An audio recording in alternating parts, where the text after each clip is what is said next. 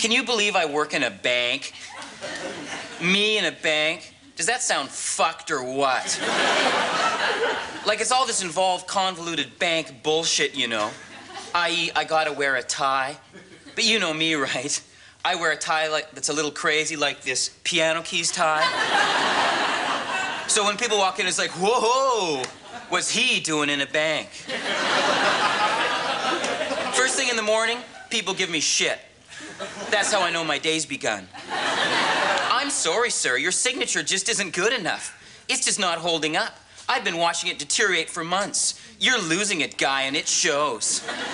Oh, I'll take your check around and show it to people, but not so they'll authorize it, but so they can have a good laugh. Sir, were you aware that you were gross?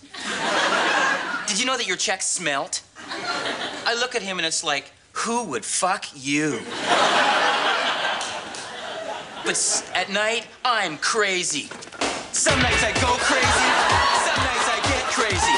I'm the king of the clubs. I move back and forth. Hey, Cuzca, how you doing, man? Fuck the bank I work for, fuck the bank. Hey, Ben, nice hair, see you in England. Fuck the bank I work for, fuck the bank.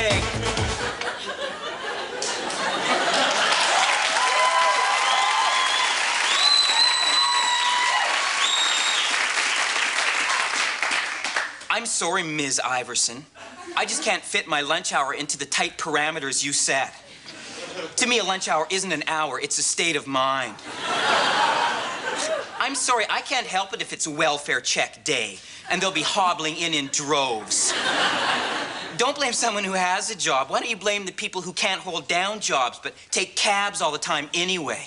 I look at Miss Many Throats, and it's like, who would fuck you? She should be bisexual. It would increase her chances.